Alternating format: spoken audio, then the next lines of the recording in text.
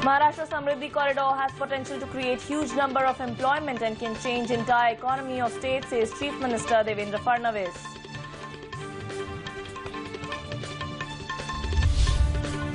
And CBI files charge sheet in Malia loan default case. Ex-IDBI bank chairman among 9 others sent to judicial custody till 7th of Feb.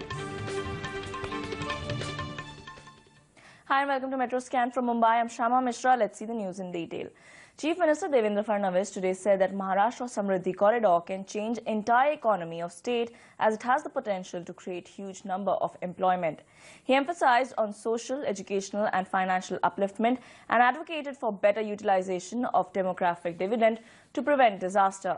Fadnavis stressed that youth has the ability to transform the country. As they know technology and have innovative ideas, this huge human resource can change the nation, he added.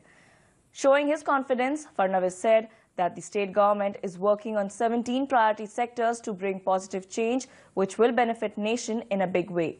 Furthermore, he stated that they are focusing on issues like development of health, education and skill.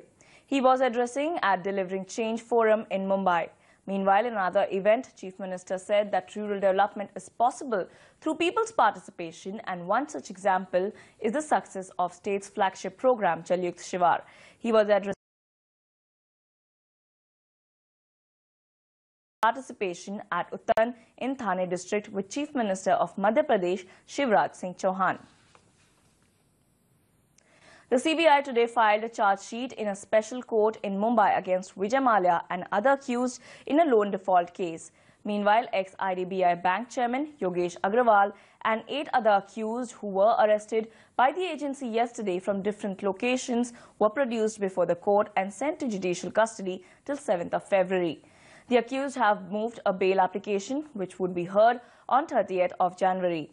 The CBI had registered a case against Mallya, director of defunct Kingfisher Airlines company's CFO A. Raghunathan and unknown officials of IDBI Bank. The state is observing National Girl Child Day today. The day is observed on 24th January every year to raise awareness about the importance of a girl child in our society. Union Minister of State for Social Justice and Empowerment Ramdas Athavale visited Om Creation Trust, where specially abled women put up dazzling performances to promote the position of such women in society. The celebrations included a mix of dance and singing performances by the differently abled women who were dressed in traditional attire. Athavale appreciated the work done by these women, thereby offering a helping hand in creating artifacts to these women. A collection of paintings and artifacts were also put on display, which showcased inherent special talent of these women.